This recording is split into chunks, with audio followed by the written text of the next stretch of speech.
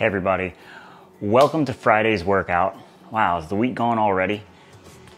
Today we're gonna do sandpaper. Sandpaper is a 12-minute AMRAP and it's gonna be an ascending ladder. So we're gonna start out this one with a dumbbell power clean, alternating arms each rep. We're gonna do 2 of those. Then we're gonna do 2 goblet style dumbbell thrusters where we're holding both heads of the dumbbell, doing that full squat, extending with the press overhead, 2 reps there, and then we're gonna do 30 double unders. If we don't have double unders today, we're gonna do 1.5 times the single under, so 45, or we'll do 30 lateral hops over a line or something that you can use to know you're going from side to side.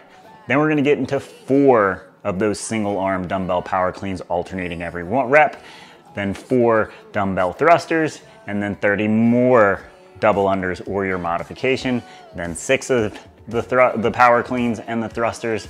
You get the idea. Each time you finish double unders, add 2 reps to the power cleans and the thrusters. All right, so you're gonna keep going for 12 minutes, see how high you can get.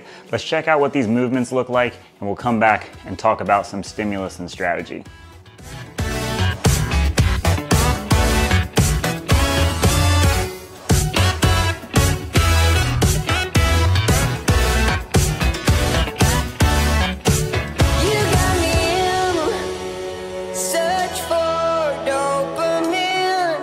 Miss your cherry kisses on my chin.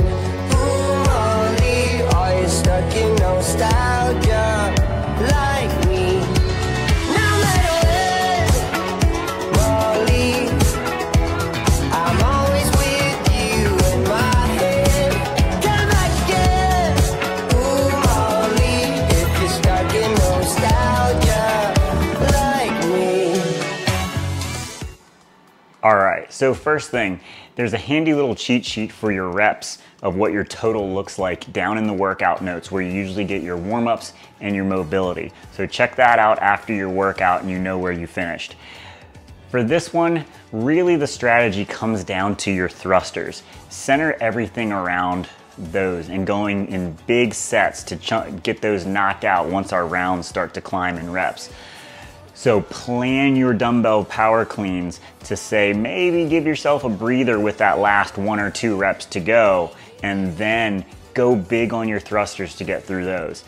Try to keep a nice light grip. You've been really grippy on the dumbbell, so lightly grip that rope so you can really spin efficiently through your wrists, and try not to tense up on those shoulders.